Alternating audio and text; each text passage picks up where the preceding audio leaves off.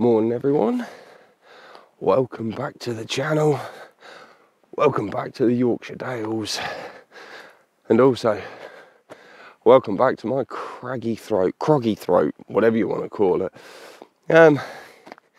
So I was supposed to be doing sunrise this morning, supposed to be fog and mist as well. Woke up this morning, looked out the car, and it's just, you can see, moody grey clouds and no fog or mist. So I rolled over and I went back to sleep. I've been shattered.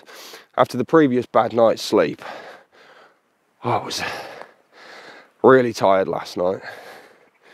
Fortunately, I actually managed to get half decent sleep last night. I don't know, I just managed to get warmer in the car and not keep waking up because I was cold. So, bonus, got about an extra hour's sleep, and also getting some break in the clouds. I'm going to swing you around this way, getting some light coming through as well. So, speaking of moody clouds, this week's video, I actually want to talk about moody images and moody skies, because not everything is about beautiful sunrises that I didn't get this morning and beautiful sunsets that I didn't make it out for last night because I was too busy feeding red squirrels. Hop back to last week's video and you'll know what I'm talking about. But yeah, I have a plan in mind today, and I'm at this place that I've never been before, but it looks beautiful. Got a little stream down there. So yeah, I'm going to keep walking down this bit and hopefully should be at the destination in a few minutes.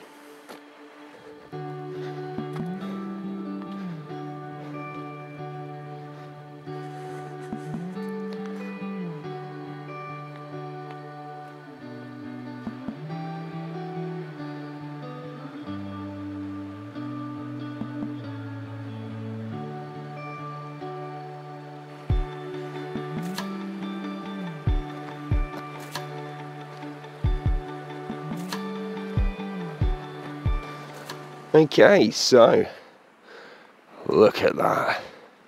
So I'm down at the Old Gang Smelting Mill ruins. This is probably one of the best examples of this kind of thing that I've seen in the Yorkshire Dales. Now, apparently Swaledale, which is the area I'm in, and also the area where Kelders as well, where you've got Crackpot Hall, apparently there was loads of these mines around. I think they were for smelting the ore down to lead, I believe, and to do that they needed water. So I wonder if that's part of the River Swale then. But yeah, obviously in Kells you've got the River Swale and stuff, and there's quite a few sort of those areas around Keld that they're not in as good a condition as Crackpot Hall. So yeah, seems to be a bit of a theme from this trip this time in the Yorkshire Dales. Old smelting mines, but no, genuinely, this one still has, if you look next to Brian, his chimney intact, which is fantastic. So I've just been taking some pictures at ground level. But there's, I mean, look at this. I don't know if I'll be able to point it out to you. There's another one over here. Yeah. Over here on this bank. I'm going to swing round. There's all this behind me. There's even more up on the hill. Up there as well, you can just see that little knobbly bit. Loads of them, this area. There's some even to my right hand side as well. I'll stop swinging you around though. Now, yeah, I want to get a good vantage point with that in the background looking down the valley, because I want to focus on this whole moody images thing. Now, there's one thing in particular I want to focus on moody images. I mean, I'm blessed with the sky, and the fact that light keeps breaking through, it's making some really nice contrast. But I want to talk about black and white. Something a lot of people nowadays neglect when they're doing their landscape photography is black and white photography. And I do as well. I love it. But I don't do enough of it. And I suppose it's a case of trying to find things that lend themselves to it. And this is a prime example. Ruins and castles and all this sort of stuff. Historical elements really lend themselves to it. Old buildings. Yeah. But let's see if we can go find some more shots that'll work out beautifully as black and whites.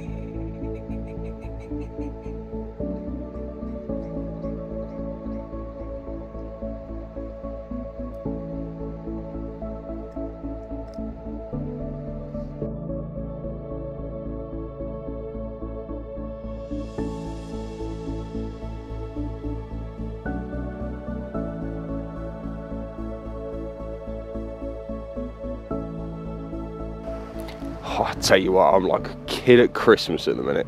For those of you who actually know me, know I love historical things like this.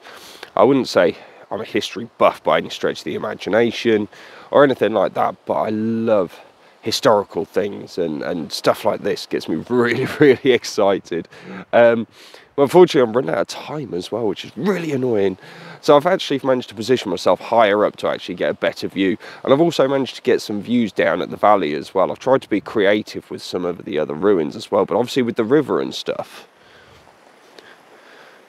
you can see, obviously, you've got the old gang there. You've got the mine there. The place is full of grouse.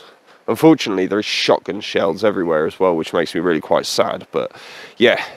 So you've got the river running there, you've got these pointing down, you've got the old gang. Oh, this place is beautiful. And if I had more time down here, then I wouldn't leave. Yeah. So I think a sunrise would be really nice here. But I think the time of year needs to be right.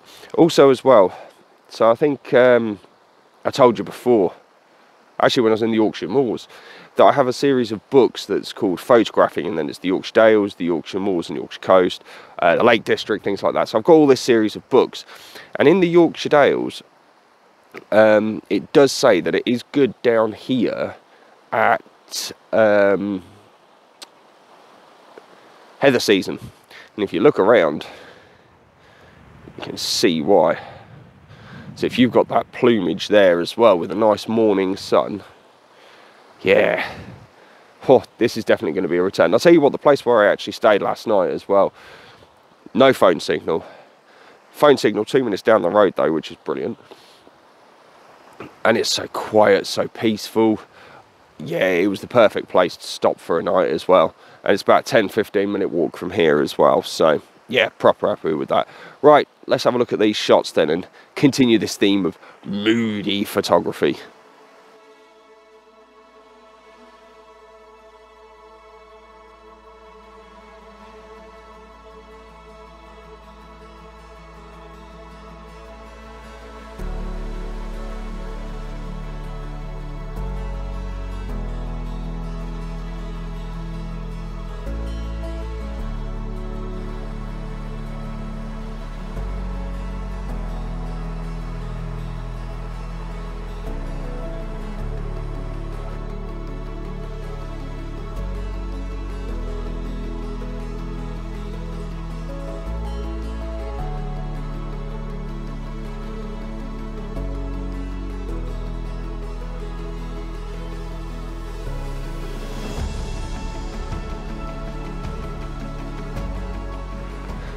Okay, so that's old gang done.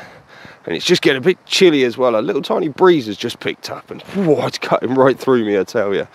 Anyway, yeah, so old gang done. I'm hoping that those images came out all right when converted to black and white. I think with the skies and the contrast and the light and everything, I think they just work.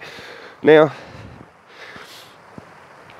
I know I've focused on black and white photography here for creating moody images, and that's because I love black and white photography anyway. I really need to do more of it, but it's just finding the right subjects that lend themselves to it, and I knew this one would. Anyway, other elements that you can use as well to help create moody images. Long exposures. When you've got skies that are looking quite moody, oh blimey, that's just gone horrible now. It's just like a grey sheet. Yeah, when you've got moody skies like we had first thing, if you strap on some ND filters and start doing some long exposures, utilising those streaks in the sky, also combines well with black and white. But it depends. If you've got really nice contrasting dark streaks and lighter streaks and stuff, really can help create that moody feeling.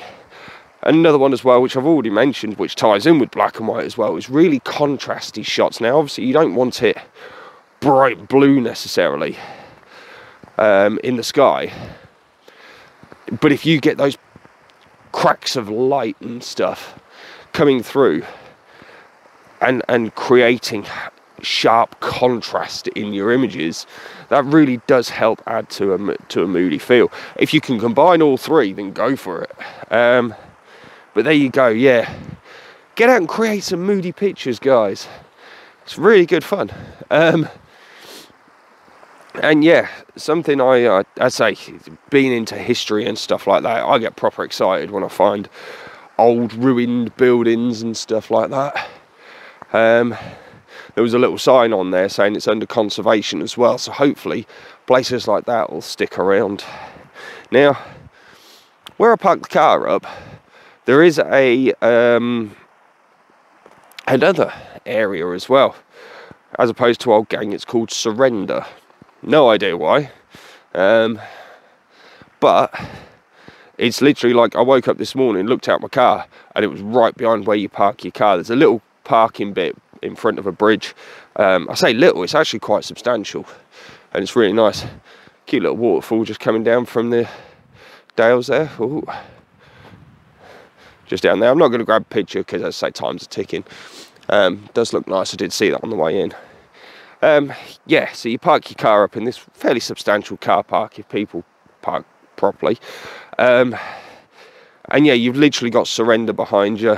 You cross over this little bridge and you've got this bridleway all the way down. Yeah, fantastic. Yeah, preserving things like that, part of the history, is just, yeah, makes me smile, makes me happy. So, yeah. But yeah, I'm done here. As I say, I'm going to have a look at Surrender and see if I can get a decent image from that, and I'll pop it up at the end. It looks like literally it's a case of I can take the image pretty much from the side of the road. I saw it when I was walking to this one, so we'll see if that comes out. If it does, I'll stick it up at the end, obviously, as I usually say. But yeah, right, obviously, if you've liked this video with regards to creating moody images and utilising black and white photography, give us the old thumbs up, drop some subscribes from down the bottom, because I'm hoping to make one more video from the Yorkshire Dales before, yeah, heading home. It's a fair old drive home, so fun times. And yeah, this is Mike out. Take care and be safe, everyone. Peace.